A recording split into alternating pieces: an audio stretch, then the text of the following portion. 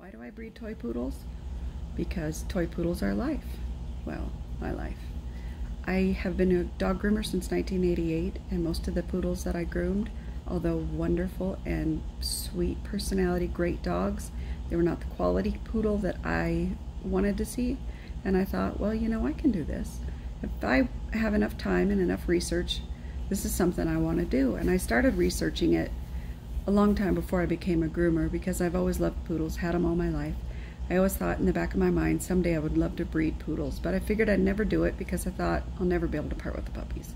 I'm going to end up the crazy old lady. Instead of cats, I'm going to have 500 poodles. Nobody's ever going to want to marry me. I'm just going to be the crazy poodle lady. Someday I'm going to pass away and my dogs are all going to eat me. So I never thought I would really get to do it. But it turns out, through a long line of decisions and ways that my life has gone, I ended up being a dog groomer. I saw more and more of what I did not want to see in poodle breeding. A lot of long bodies, short legs, a lot of dogs with really bad knee problems, really bad hip problems, really bad eyes, actually not hips so much, but eyes and knees, elbows, bad coats, bad conformation, and I thought I can do this and I can do it better.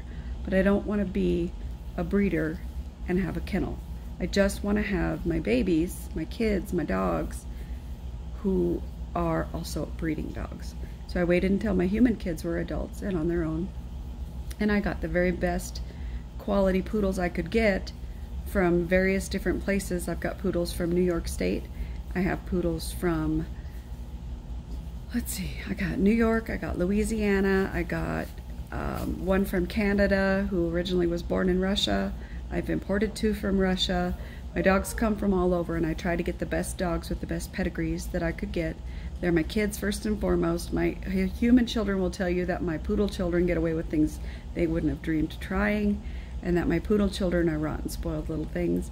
But that's how I live my life. That's my babies. That's what I wanted to do in my 50s, so that's what I'm doing, and I'm doing it the best I can, and I'm doing it different than most people. My 10 dogs, yeah, I have 10 poodles, sleep in my bed with me.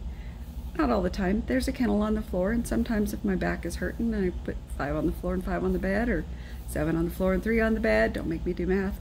Sometimes they're all in the bed, sometimes they're all on the floor. It just depends on the time and the day and how I'm feeling. More often than not, they're mostly in the bed. We do the toothbrushing thing at night, and then whoever's mad at me goes to the kennel on the floor, and the rest stay in the bed. Like last night, everybody was mad. I don't know if I brushed more or more vigorously or what, but they were all ticked off. I ended up on the floor. But anyway, my dogs are my kids. I bought from the very best lines I could buy from, and I bought from show lines. And the reason I did that is not because I want to breed show dogs. I'm not breeding show dogs. I am breeding pets. I'm breeding lap dogs. I'm breeding children for people who want fur babies, whatever you want to call them. I'm breeding companions. Breeding the dog that is supposed to cuddle on your lap and hang with you and do what you want to do. Whether that means hiking 5 miles one day and hanging out on the couch all day the next day, whether that means you want to do dog agility or obedience or whatever you want to do, I leave the thumbs on. I don't dock the tails, so conformation is probably not going to work for you. But if you read the different pages on my website, you'll see why I don't do those things. I did them to start with. I would refuse to do them now. And my muddycreekpoodles.com website will tell you why that is. Anyway, I just wanted to breed the best quality poodles I could do without having an actual kennel.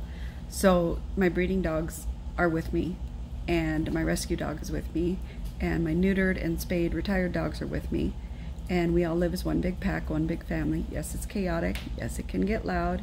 Yes, it drives my husband and my children crazy sometimes. No, I don't really care.